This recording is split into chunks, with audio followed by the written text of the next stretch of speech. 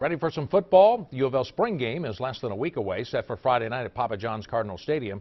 There has been a lot of talk about the offense, but what about the defense? Derek Forrest is here to fill us in. That defense was stout early on last year. Very stout, and it'll be interesting second year in the ACC, but there's going to be a lot of personnel changes this year for the Cards. Now, there will be a lot of changes with the defensive side of the ball this year. Gone is defensive end Lorenzo Malden and top defensive backs Charles Gaines and Gerard Holloman.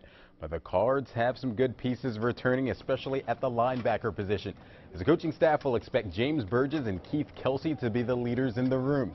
Now, the linebackers are hoping to improve on what they did last year.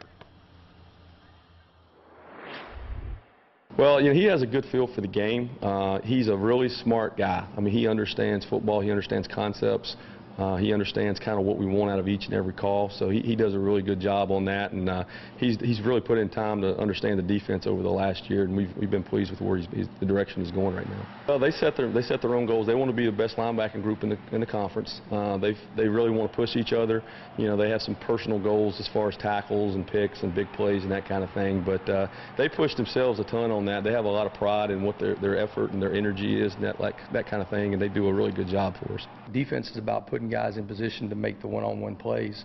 You try to create mismatches, whether it's in the run game or in the pass game, you got to let athletes win. So the move of Keith, to outside was really one to allow us to get the best players that we have on the field at once.